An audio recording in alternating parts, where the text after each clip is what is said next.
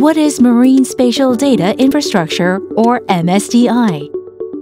And why do we need it? As activities at sea have increased just as they do on land, interest among such activities have become complicated, leading to a rise in marine spatial data. To ensure sustainable use of the oceans, prioritizing marine activities is essential. For this purpose, nothing is more important than collecting, organizing, and using marine spatial data effectively.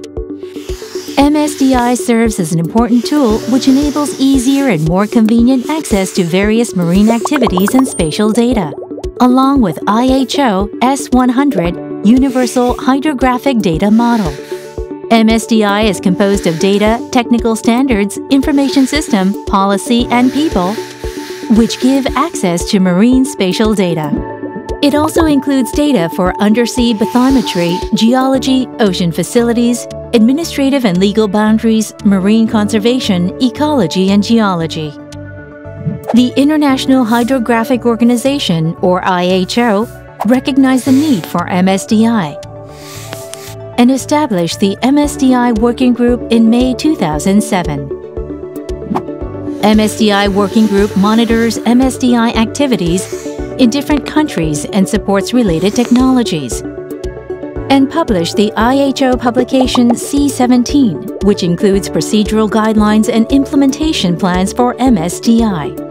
C17 contains what activities hydrographic offices should implement to build MSDI, such as obtaining necessary technology and knowledge, metadata creation and search, data ownership, identification and integration, creating and using data sets in digital formats, development of technical architecture and environment, and making MSDI involvement sustainable. Marine spatial data has been used primarily for navigation.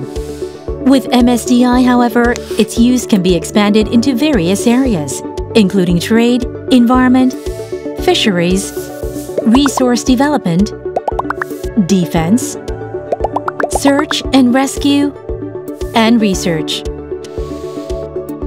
In addition, MSDI supports the blue economy and growth, which create jobs and have great potential. E-navigation, which enhances the safety and efficiency of navigation. Emergency planning and response to various natural disasters and emergencies. Monitoring and managing sea level changes caused by climate change. An efficient marine spatial planning with regard to coastal population growth and increased development.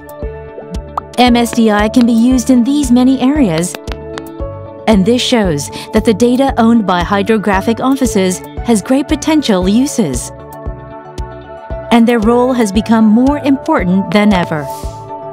If MSDI is used to encourage sharing and systematic use of data and support decision-making in many fields, such as navigational safety, coastal management, resource exploration, environmental protection, and defense,